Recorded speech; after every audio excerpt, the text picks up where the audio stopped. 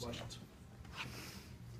Well, the game's kind of plodding along there, 30 minutes in, and then all of a sudden you get a couple steals, and these two guys are really responsible for opening things up there. Yeah, there's no question. It was the game was kind of bogged down for us offensively. We couldn't really get out in the open floor.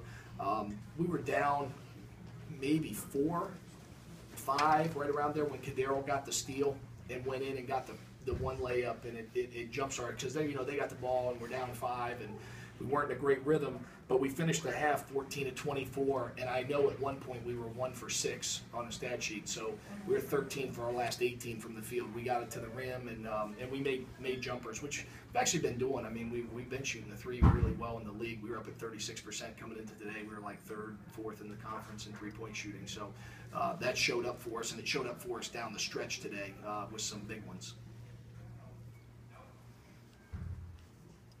Coach, talk about X picking up those quick fouls early, and then obviously picking up the 4th. And just talk about his play tonight. Well, I thought he played really well. He went in and gave us a good start.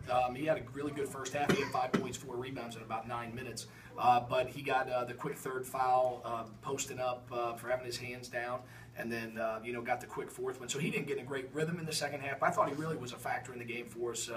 He's got to avoid a couple of those little ones, but he brings some physicality to our team that we desperately need. And sometimes you're going to foul when you're throwing your body around like that. And I thought he took great pride in protecting the rim. The one foul that I hated was the first one after they already had the rebound. That's the one that kills you. It's not the other ones with the bumps and stuff. It's that one, because instead of, it just changes the flow. He plays more minutes in the first half and also in the second half. But he brings physicality, and that's what he does, and we need it. I mean, we need it badly. Have you played that much zone this year in a game? No. Okay. We have not. We've been pretty much man-to-man, but what happened was we came out in man, and what Dan did was really smart. We've had great success against teams that have ball screened us, and we've been really aggressive guarding ball screens. And they got the 2-slip, a dunk to start the game, and got another, I don't know if he laid it in or dunked it, but they had 2 of them early.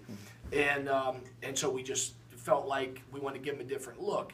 We would not have stuck with zone had they made any shots at all. They just had, in the end, we did a good job getting out to Zeisloff and getting out to Hunter and Knight. Like we did on the perimeter, hustle and bump guys off, and we were where we needed to be.